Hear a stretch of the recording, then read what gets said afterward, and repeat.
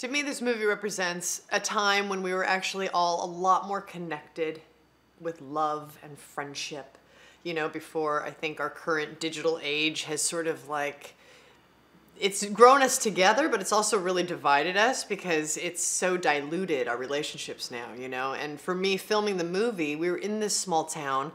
And in a small town in 1978, all you knew was what was immediately right in front of you. You know, and that created different relationships amongst human beings. And in this movie, each character is so distinct and set in this time and in this place where the relationships are so potent by these clearly defined characters. It's so charming and funny to me, the way we are in this film, and I just think everyone's gonna get a kick out of it.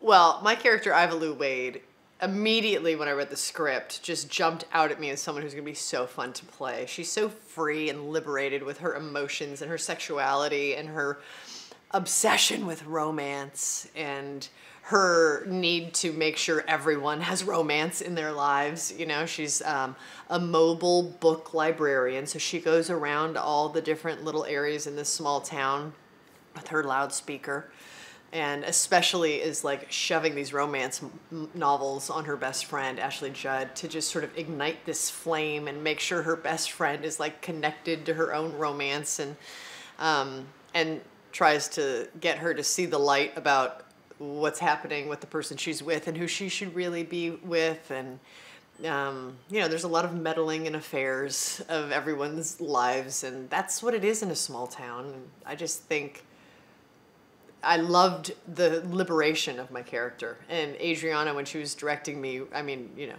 she just let me go. And that was really fun. I loved filming in Big Stone Gap, Virginia. The people, you know, for me, I'm born and raised in Los Angeles. I work in the Hollywood industry. And it's like, it's not a real world I live in.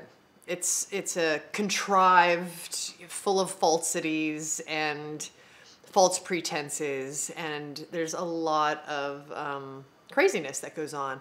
And going into this small town was so refreshing because everyone was so genuine and so eager to help and contribute and was so friendly and warm and inviting, and it just was really nice for me because I needed that. I needed to be reminded about lovely people.